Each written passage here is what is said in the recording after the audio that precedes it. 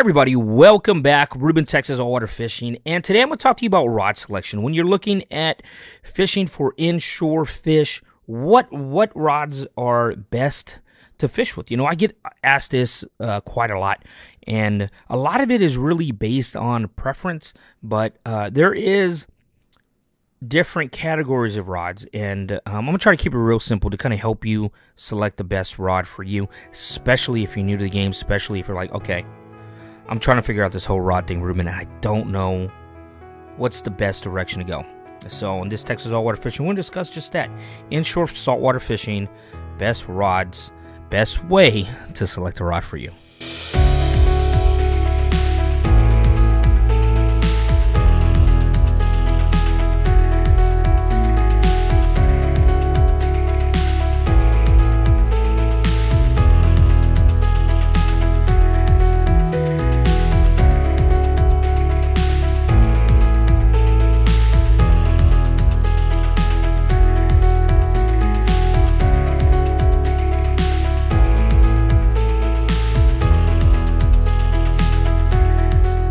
Hey guys, thanks for tuning in. Don't forget to like, subscribe, and comment in the video, in the comments section of this video. It really helps a lot. Turn that bell notification on. Let you know the next time I upload a video. And thanks for coming back. All right, there is 4 basic actions of fishing rods. Okay, 4 basic actions. We're gonna try to keep, again, we're gonna try to keep this as simple as possible. There's a lot of different variations out there. There's a lot of different possibilities. There's a lot of different reasons why you would choose a rod. But we'll try to keep it as simple as possible. All right. There's 4 different actions of a fishing rod. You start off. It goes from lightest, or it goes from fastest to slowest. Fastest to slowest. What that means is your rods, all rods bend. So what that means is as much as the rod bends, as quick as it goes to being upright, is fast, or the fastest. That's extra fast. The more the rod bends, and the slower it goes to being upright, that's slow action. So you have extra fast and slow action, and then you have a few in the middle. So extra fast, what that action of rod is really known for is its sensitivity, but it gives up castability because of the leverage that you have. Boom, that's it. Boom, your lure's gone. Slower rod, more leverage, more power, more energy, longer cast, but gives up sensitivity. So you have to ask yourself, do I want more sensitive, or do I want more castability? Extra fast, slow action. Extra fast, slow action. Typically, when you are looking at a extra fast or fast, those are your lighter lures. Those are your more finesse lures. Something slower falling, something that you want to work and have a little more finesse to it. Medium or moderate and slow action is your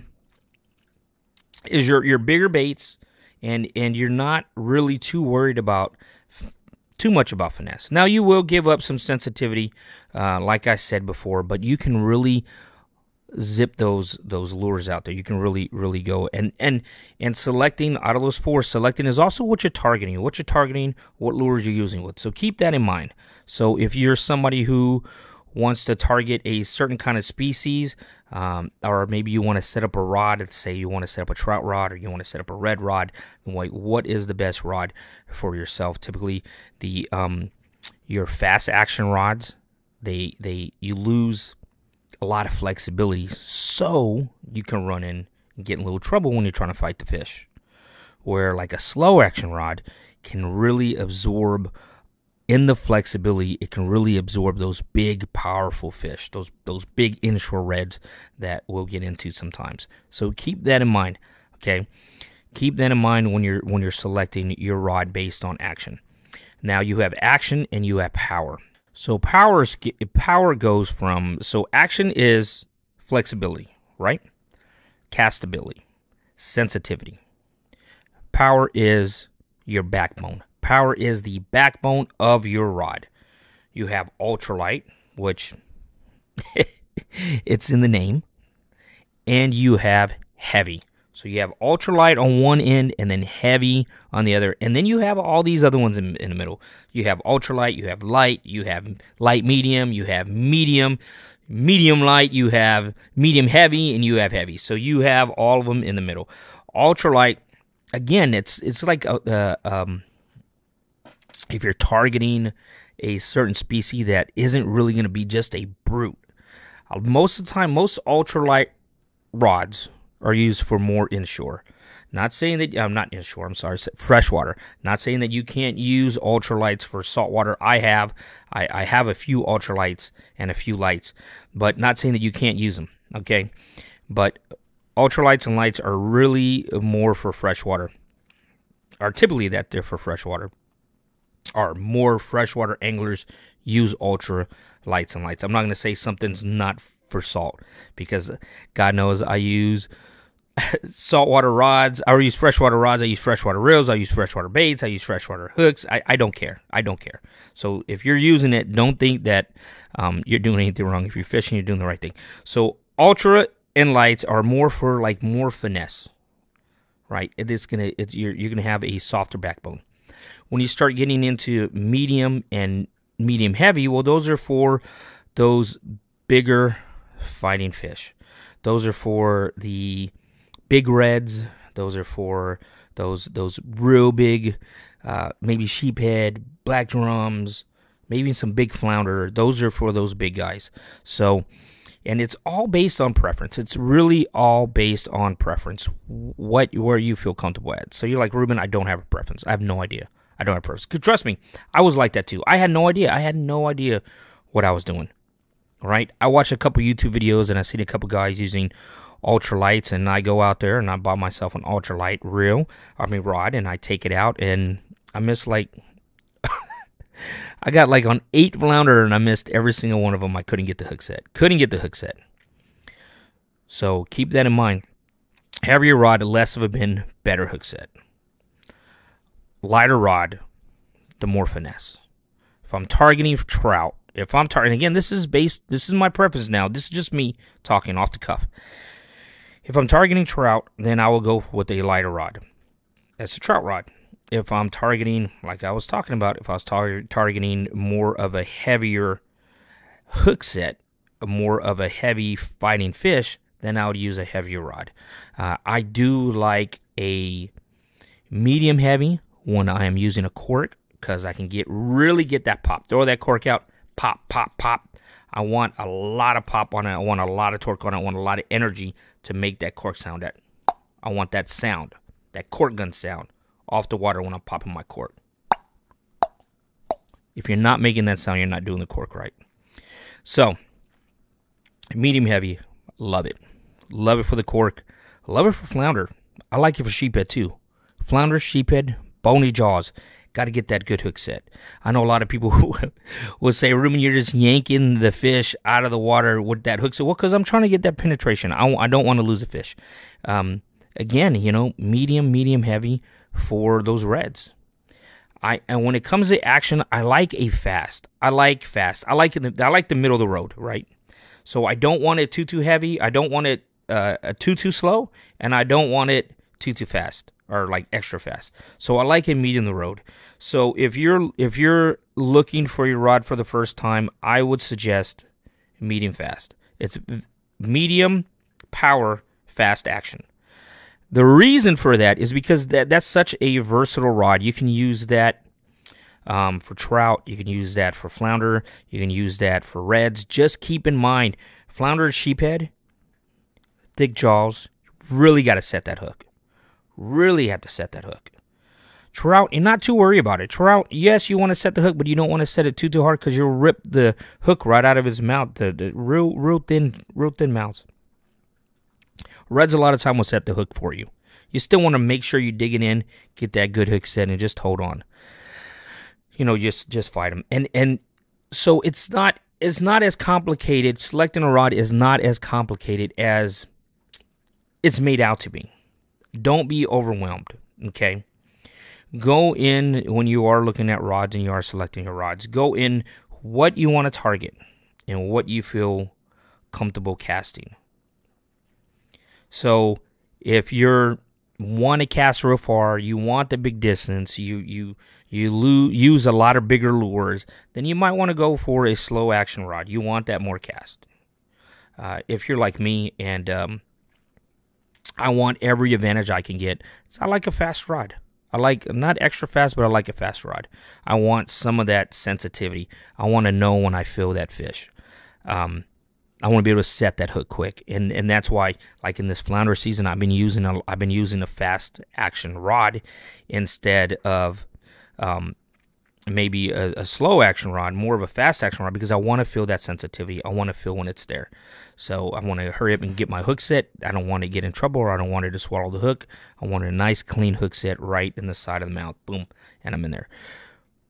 Now, Ruben, I don't know what size of rod I want. 7 foot, 5 foot, 6 foot. Listen, the bigger the rod, the longer the cast you get. Right? That's why they sell like 12-foot surf rods, not 5-foot surf rods. Well, they might have 5-foot surf rods, but the bigger the rod, the longer the cast, the longer the cast you get. Typically, the smaller the rod, the easier, in my mind, it is to fight the fish, to net the fish.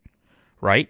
So if you have a 6-foot rod in your wade fishing, that's perfect. 6'6", 6'9", that's perfect when you're holding your rod tip up and you're trying to get the fish in the net. And that's perfect. I still will fish with a 7-foot rod, and you see it a lot of times when you're like, just net the fish. Well, because it's a 7.3 rod, man. Sorry, I don't have long arms. It's a 7.3 rod, and I'm trying my best to get the fish in the net. And the same thing goes for kayaking. You know, I like the 7-footers. I like to get, because again, I'm fishing with a fast action rod. So I'm not getting the cast ability that I would out of a slow action rod. So I will go up in size. I'll be fishing with a 7.3 rod or 7.1 rod just to get that little bit of that extra cast in there. When I want to fish with a cork, I'm not too worried about it, because you get a lot of that leverage with the heaviness and the weight of the cork. Medium heavy, zip that cork out, pop, pop, pop. You're good all day. So I hope this helps you when you are looking and selecting a rod. And cost, let me just say this, okay? Cost goes into the rod based on the materials it's made out of, okay? The more expensive the metal is, the more expensive the graphite is, the more expensive the handle is, the more expensive the rod is. Yes, people say, and I say it myself, a $100 rod works just as good as a $200 rod or $150 rod. But keep that in mind, that the more expensive the rod is, typically the lighter it's going to be. So if you're comparing like medium to medium or heavy to heavy or ultralight to ultralight, typically the lighter it's going to be and the more durable it's going to be. The better materials are made out of, the more the longer lasting it should be, the more resistant to a lot of the saltwater elements that we have. So when you are looking at rods and you're selecting the rods and you're like, man, I don't want to pay, an arm or leg. Well, keep in mind, you're going to pay one way or the other. I have lower end rods, and I have a few rods that are, a little higher end, about $200 price range. And where I pay at is in the arm. Right, because the more expensive the rod is, the better material it's made out of, the lighter it is, the more cast you can get out of it.